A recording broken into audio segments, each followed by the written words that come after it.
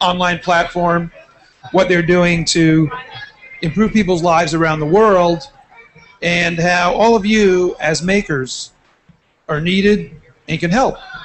Absolutely. Iana, thank you. Thank you. Thank Iana, you. Aranda. Welcome, everybody.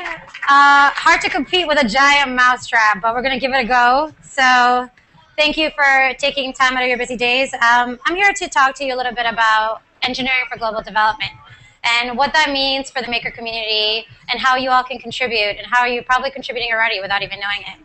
So what is engineering for global development?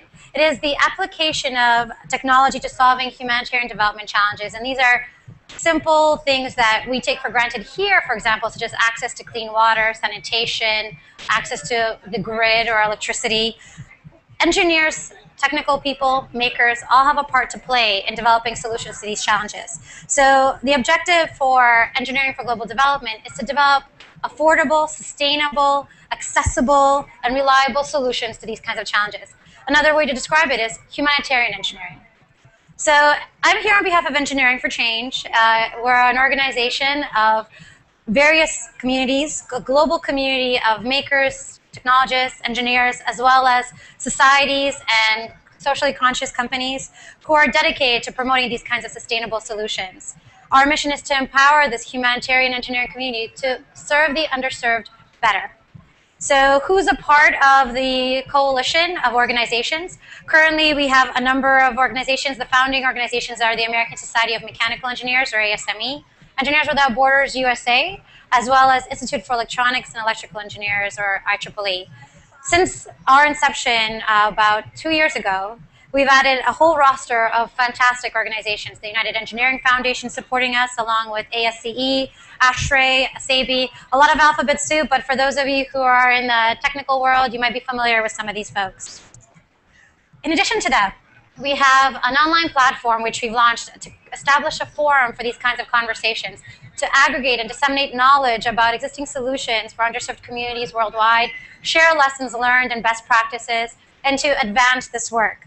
So on this platform, and I'll give you a little bit of a virtual tour of it at the end of this presentation, you can actually collaborate with individuals and organizations throughout the world to further develop solutions, as well as learn about all of the amazing discoveries and developments that are happening in this sector.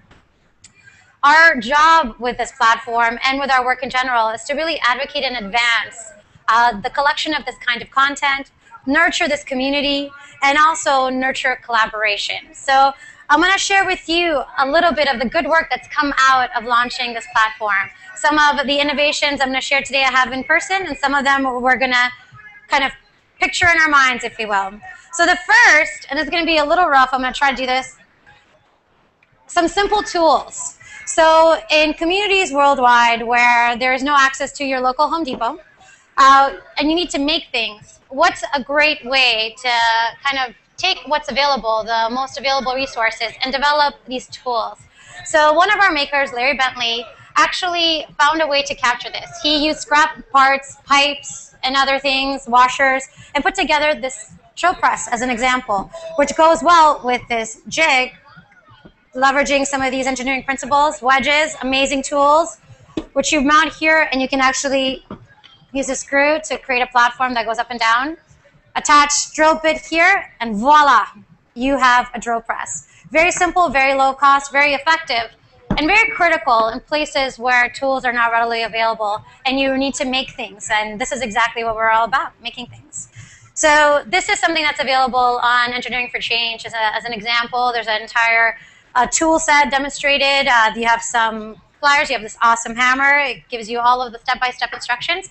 And every time on one of these slides where you catch a little MakerBot, in this case on the top left-hand corner, that means it's also available on Instructable. So we're kind of sharing this information not only on E4C, but also through other platforms. Another technology that I want to talk to you about that we've kind of actually featured on E4C is the concrete lathe.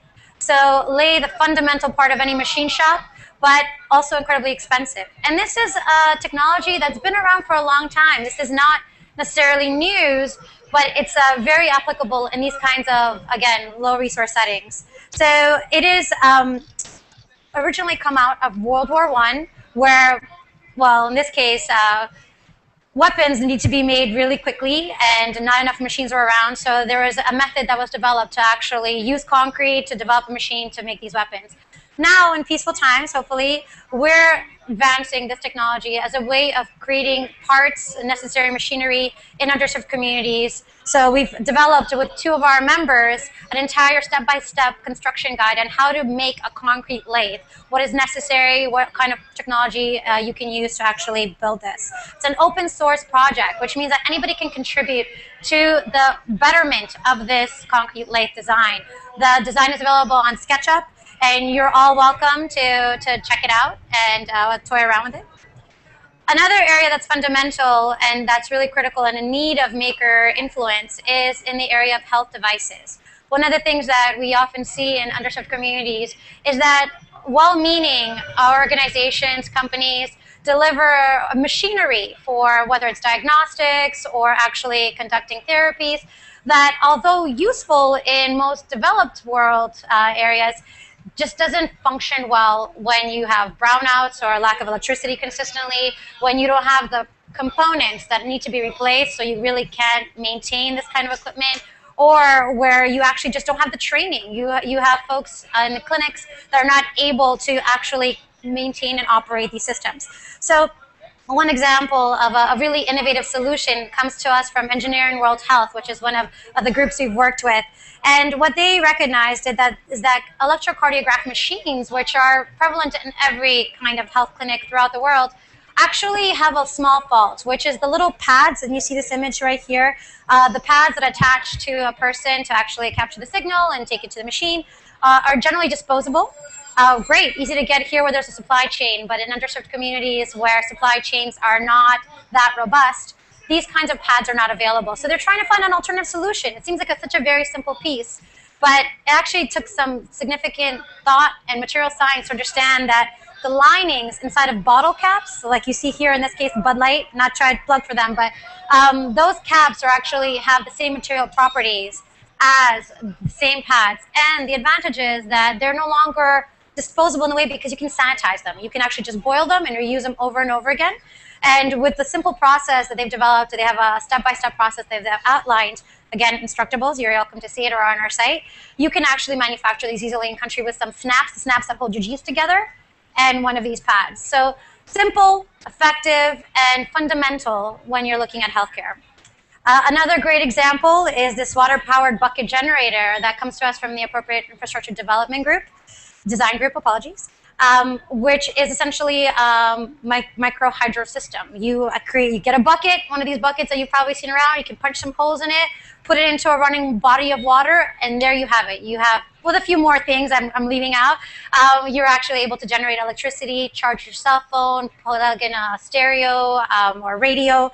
It's a fantastic tool that AIDG developed with the community. This was in Guatemala, in order to not only develop this design, but also to build local capacity, which is so critically important to ensuring that foreign groups don't have to be in these countries anymore, but it can actually leave behind some of these lessons, extract some lessons themselves, and advance the field of humanitarian development. Another fantastic technology that some of you who may have been around the fair earlier would have seen is kite aerial photography. Our group at Engineers Without Borders, who was exhibiting here all weekend, actually demonstrated it. It's another innovative tool that they developed while they were working at a site in Cambodia building a dam to support local agricultural efforts. Before the advent of Google Earth, they were unable to get a full aerial view of the work site, which is incredibly important when you're building a dam. So they actually hacked apart a remote-controlled helicopter, bought a kite, attached the motors, so there's servers to be able to tilt and yaw, and got that bad boy up there with a little human effort of running up and down the field, and managed to get a perfect aerial view of the work site. With some software, you can stitch the images together and actually have something even more fantastic than what Google Earth was able to provide, because often rural areas such as this are just not of deep enough interest for these organizations. So what you see here at the bottom right hand, which I think is how you guys are seeing it, or bottom left hand, the young gentleman that's holding the string to the kite where the cap is attached, Chai. He worked on this project And he was originally the tuk-tuk driver that worked with the team, but got so enthused by this work and was so impressed by this ingenuity and this collaborative effort in designing the solution that ultimately he went on to get his engineering degree in Cambodia and is still closely attached to the chapter in the project. And Steve right here is also was part of the project and nodding along. And to us, that's a tremendous success story, something that demonstrates the power of engineering and the power of technology and makers to advance this kind of work. Another great example, now we're looking more into the ICT or information communication technologies for development world, comes from us from biogames. This is something that came out of a lab out of UCLA, where they start to actually apply their innovations to telepathology. So one of the things that you find, especially in sub-Saharan Africa, is a misdiagnosis of malaria. Folks that are coming into clinics and demonstrating some classical signs of malaria, but are ultimately poorly diagnosed, whether it's lack of capacity at the clinic, lack of equipment, lack of understanding of the imagery that you're getting through microscopy.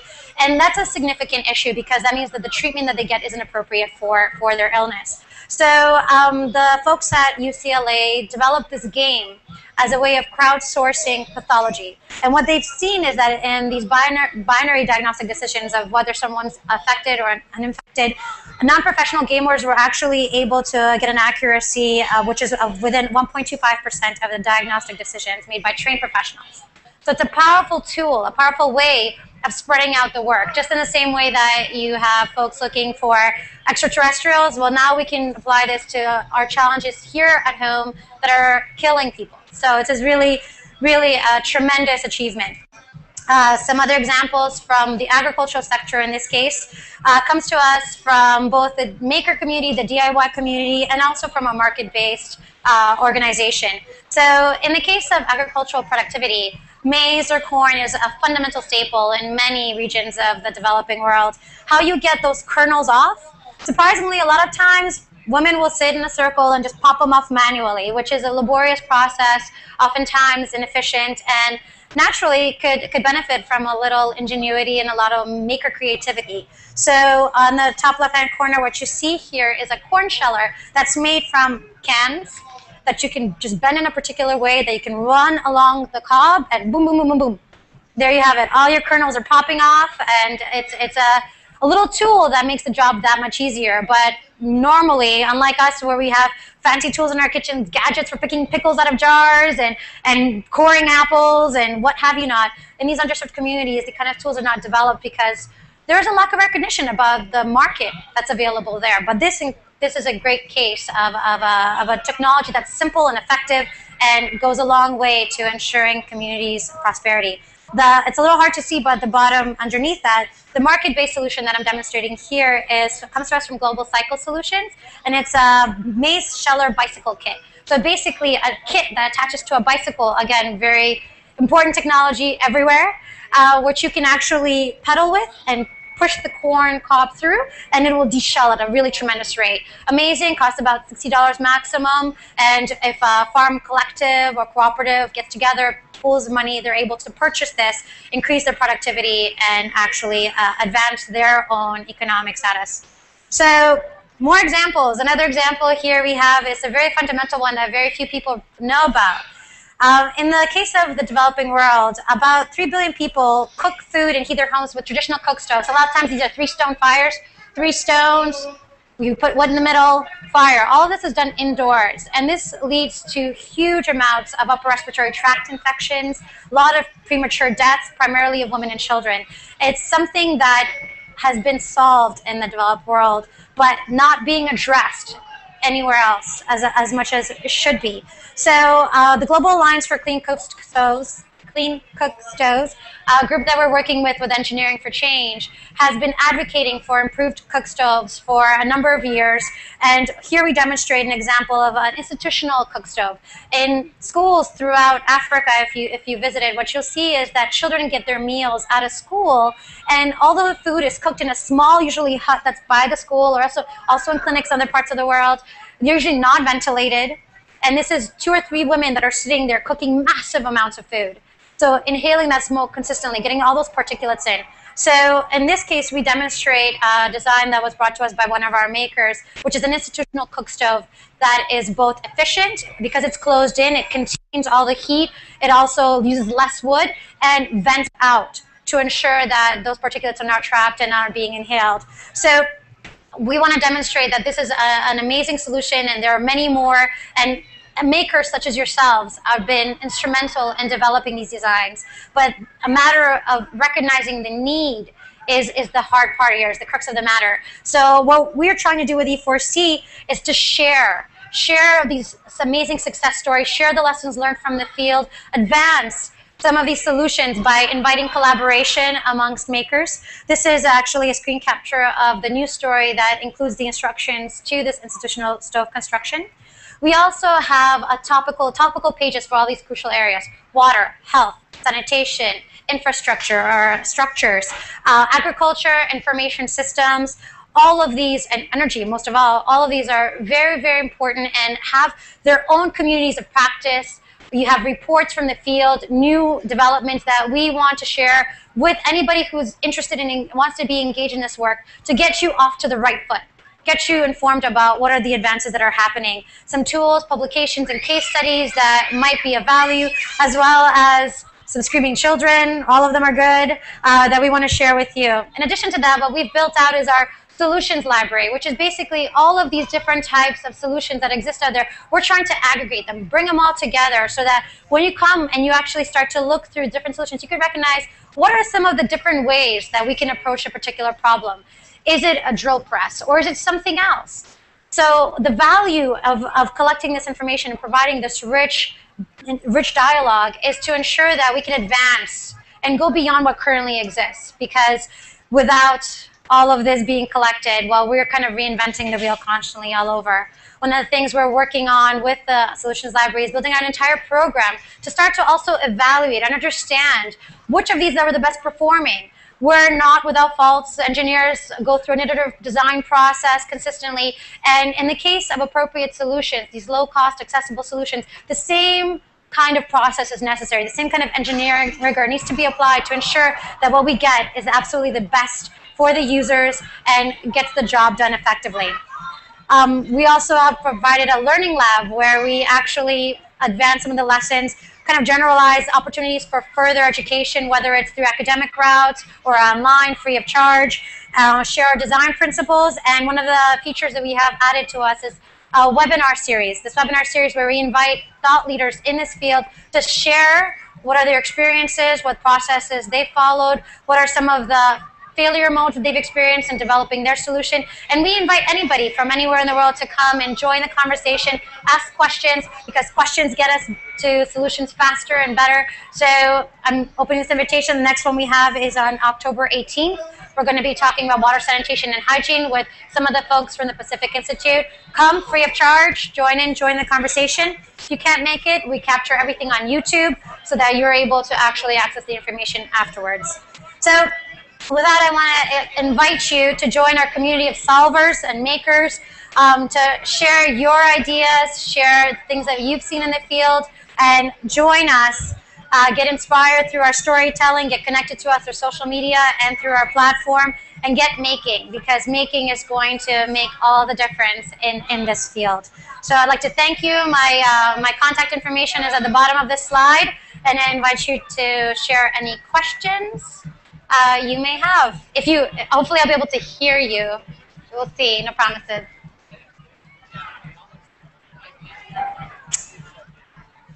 I guess I've answered all of them. So in that case, you have one? Okay. Can you repeat the name of your next venue? The name of our next venue? Oh, sorry, our next webinar? Our next webinar is on October the 18th. It's going to be online. We're an online platform. So we are physically I am a manifestation today, but normally we are all online. Yes. Yes, sir. The challenges. So the way that, so the question was, how do we find out these problems or challenges?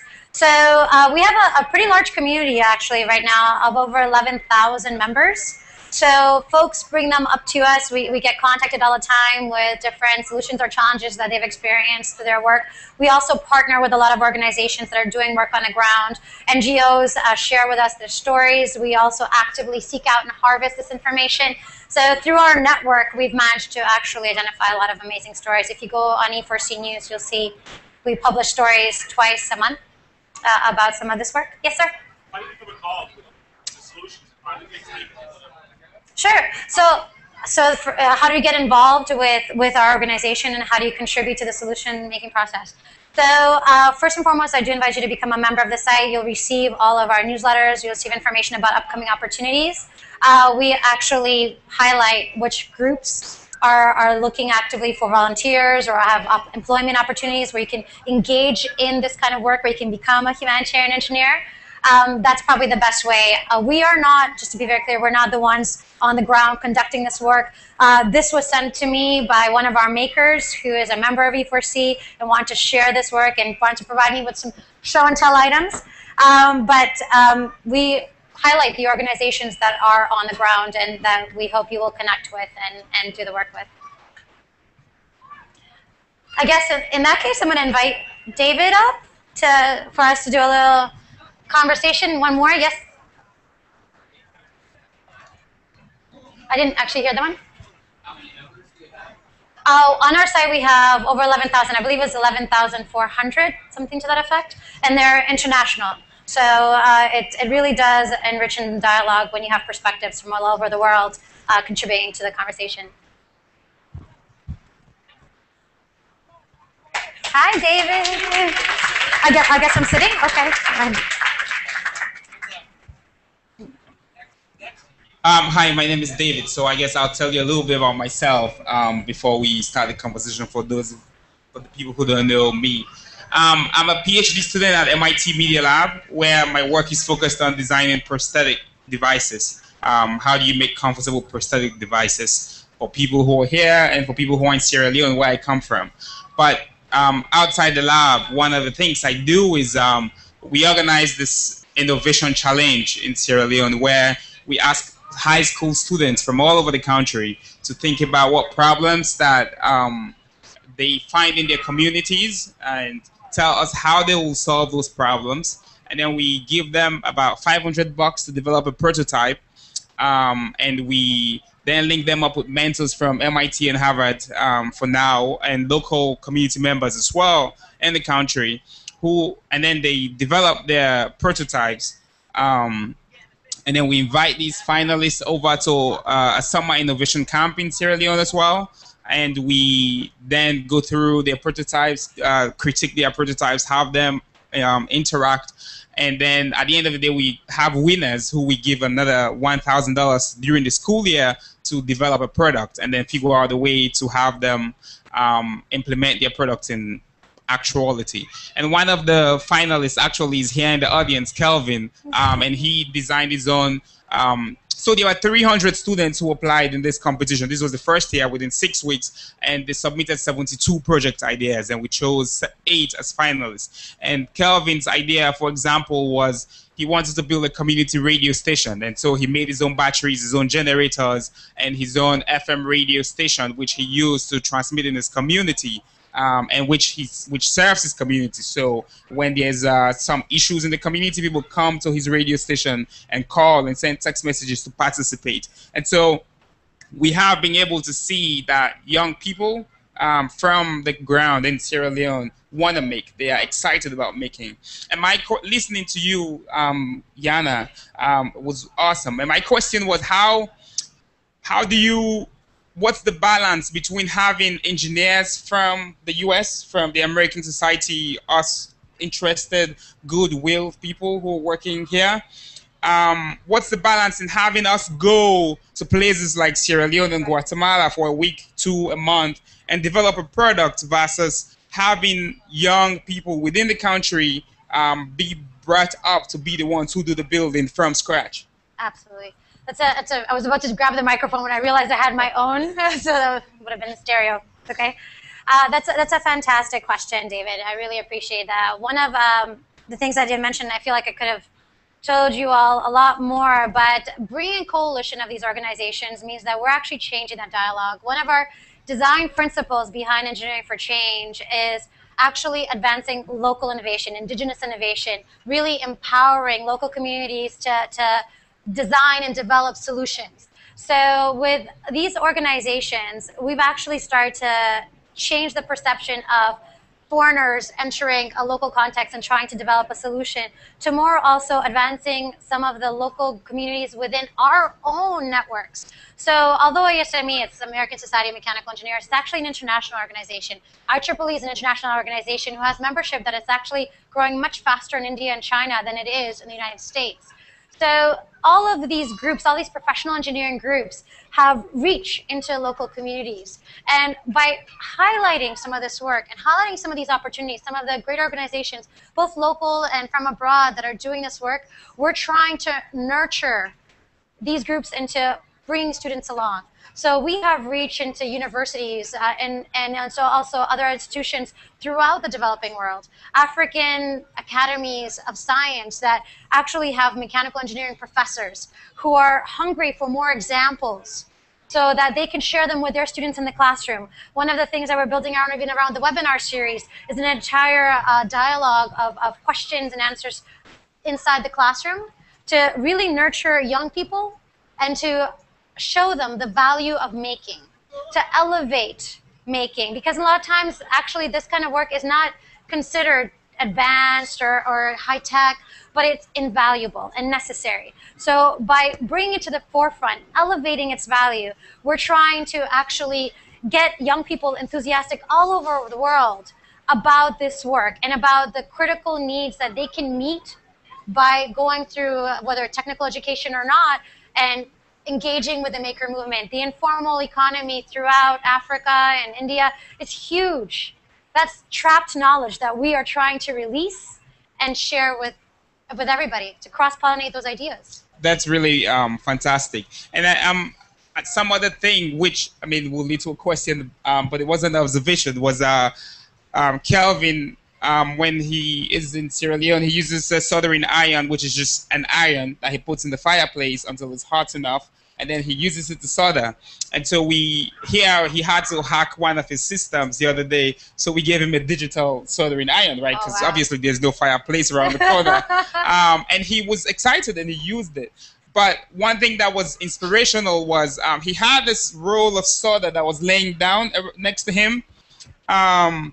And there was a tiny little solder that was broken. It was like about an inch, right, or something. And they were laying on the table at the same side by side. And he had to do some more soldering.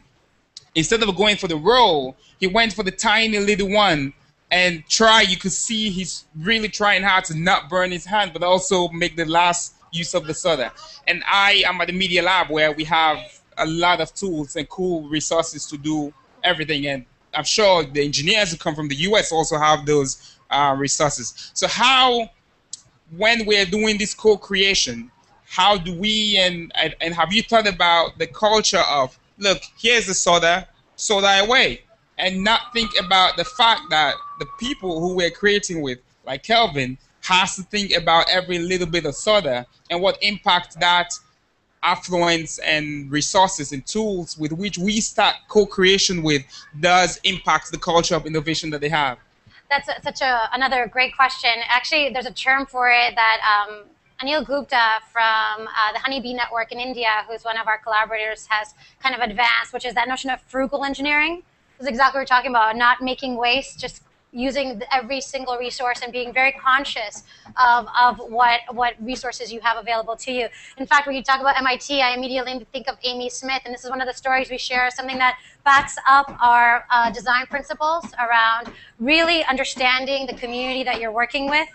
One of the things that Amy Smith does in MIT's D-Lab, which stands for Development Lab, it's a lab that students can join and do coursework with to understand how to build solutions, is she forces them, or she not forces them, she requests for a grade that they try living on $2 a day for a week, which will really force you to think about what it is that you're wasting, where your money is going, and what kind of circumstances you are facing when you're actually trying to get a solution. So it's a culture that we recognize and we're trying to address by also sharing these different lessons that have already been learned, by bringing them to the forefront, by giving them a name, frugal engineering, by again elevating their value and bringing them into the conversation.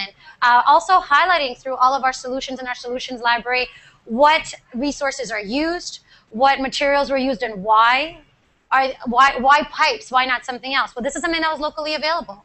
Why bicycles, not something else? Because bicycles are readily available. So thinking about that and bringing that into the consciousness of designers and young engineers is part of the process of ensuring that the kinds of products or solutions that we're bringing to bear make sense and are frugal, useful, desirable, have good design sense, but are appropriate for the context in which they are being used. I just wanted to add to that people in the audience can participate and you can ask questions and give observations. Yeah. How do we overcome the language problem? So actually, one of the things you mentioned is that our community is international.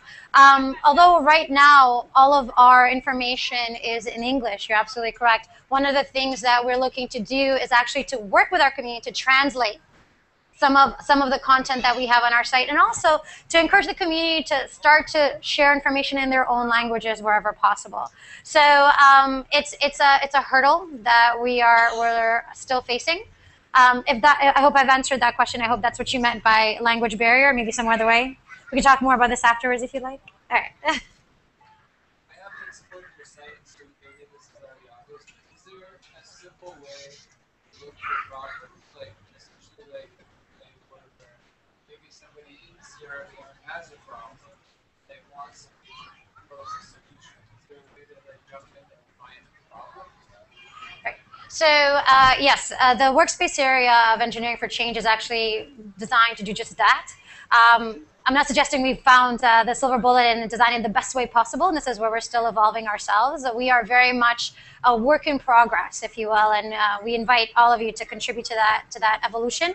But yes, on the workspace area, the notion is that you propose a challenge, you indicate, I am in need of this, or I have a challenge with this, or something here is not working, I need the expertise of such and such community, and we try to cultivate that collaboration. Having said that, that's not necessarily a suitable solution when you have parts of the developing world which have no access to the internet. So mobile phones are much more prevalent than computers, laptops with Wi-Fi. So one of the things that we're exploring is how can we create that accessibility, whether it's through our NGO partners or partnering with another organization that has an SMS interface that can work with our site. That's, again, a problem that we're tackling and trying to understand a solution to, but we're very aware of the fact that these challenges need to be harvested and identified, and it's a process that needs to also be appropriate, sustainable, and frugal. So I think for our end, right, so I'm from Sierra Leone. I go back to Sierra Leone all the time, but I live here for school. I still do not understand the problems as well as Kelvin would, because he lives in Sierra Leone and thus he breeds the problem and the issues in his community that the opportunity to solve is available to him, not necessarily to me. I don't. So I think it's obviously laudable that we do try to have those problems from the communities be shared with us. But for me, the question, the answer to your question really that I think about is how do we create a platform for Sierra Leoneans within Sierra Leone to understand the challenges and the resources and tools that are available to them to solve those, right? And it can be through co-creation. It's a different question, a little bit different from how do I explain that problem and make it available to the engineer who's in Brooklyn or MIT versus how do I have the Sierra Leonean who's in Sierra Leone Freetown understand his own problem and direct into the resources for him to solve the problem that they're experiencing. Absolutely. I actually agree with that completely. And that's part of ensuring that global dialogue. So that kind of perspective gets into the mix as opposed to all of us just talking to each other all the time and keeping it insular. So breaking some of those barriers and inviting that viewpoint is incredibly critical. So, do you find you get cooperation from local governments, or are they an obstacle?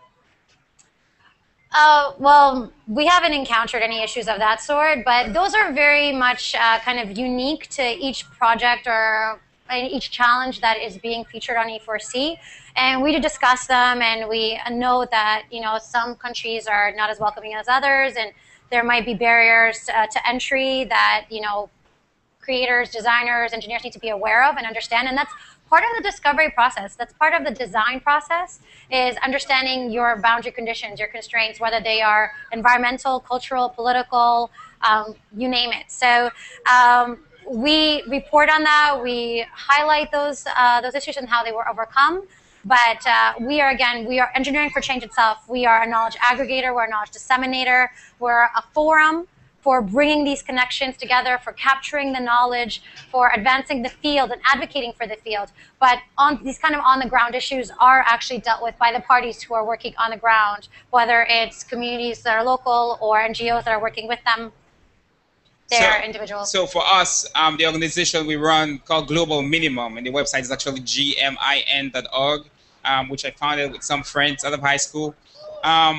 We've worked in Sierra Leone now over many years, and it's actually a pretty interesting relationship between the government, some private companies, and some civil society institutions. So the Ministry of Education opened its doors to us so that the applications that are submitted for our competition is through them. So all the different inspectorates of schools in every district receives the applications, and we get it from them.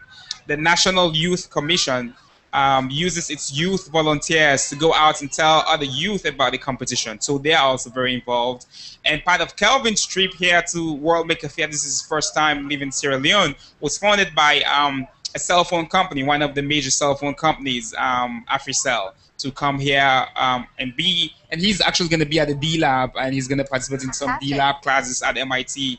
And so there's that component. This is an example of where you have the different groups, both the government, some private institutions, and some civil society groups coming together. But like you said, Iana, it's about, I think, it's about having the confidence and trust of a local institution that understands how to navigate the system well enough to be able to do something meaningful, so that we're not just going there and saying we were here and we put a pin on the wall that says one of the other countries that we went to, because that defeats the purpose of why we exist as organizations. Absolutely, and part of it is also storytelling, telling stories of the successes, talking about organizations such as yours, highlighting their good work and demonstrating their best practices. That's helpful. It helps to advance other groups who are looking to do something similar, like the African Robotics Network, where they're trying to advance robotics programs within high schools throughout Africa. It's phenomenal work, and if more people know about it, then more people will support it, and hopefully it'll grow and nurture young makers like Kelvin to more of them to come droves. We want more of you, not just one.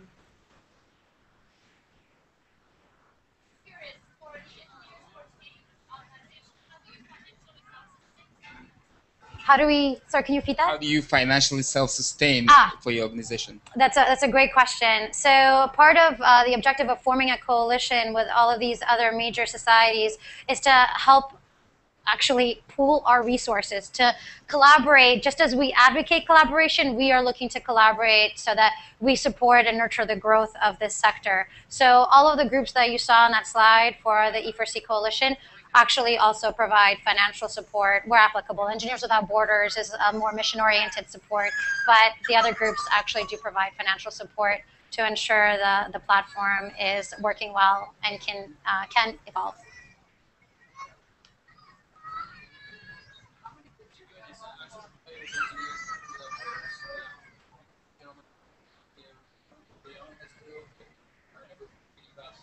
Solar briefcase, is there like a website that sort of tells you what all these groups are, and some basic 40,000 what's the difference between another question? Engineering borders and engineering for change. So, Engineering for Change, we are an online platform in terms of online presence. We're an initiative. We support programming that brings together thought leaders to develop methodologies, to evaluate solutions, and other types of programs. We are not on the ground. That's the biggest difference. We are not the ones that are building solutions. We are working with the groups, capturing their stories, sharing their methods, starting to actually create this living library of solutions, and those NGO groups that are working to develop them, or individuals or larger multilateral organizations, whatever they may be. So Engineers Without Borders, on the other hand, is on the ground building the dams or the bridges or the schools or the water systems. So that's a major difference between our organizations. I think your first question was, where can you find information about all these different NGOs? There are numerous platforms that exist. We're one of the ecosystem. We're one of the groups that's trying to actually share and advocate for these individual groups that are out there developing solutions. So I'm personally comforted by the fact that there's a lot of initiatives in this sector, that there's a lot of focus on trying to kind of bring efforts together, share resources, share ideas, and I'm personally proud to be a part of the effort to do that and advance that work. I think we are done with questions. Unfortunately, I think we. What's my position? I'm a senior program manager, which, quite frankly, it doesn't mean a heck of a lot to most people outside of my job, but yeah, that's my position. But this is my full-time job, correct? And I also volunteer part-time with Engineers Without Borders New York. I'm the president of the New York professional chapter, so I kind of two hats. Yeah, so I think thank you very much for your participation. I mean, my closing statement is really it's awesome that there are platforms and that there are people who want to teach, who want to help young makers, whether it's in the US or in Sierra Leone, and that it's really our responsibility to empower those young people to understand that many of them say it's their responsibility to change their nation, their communities, Absolutely. and that's through making and through hacking. Absolutely. Thank you so much. It's absolutely true. Thank you all for joining us.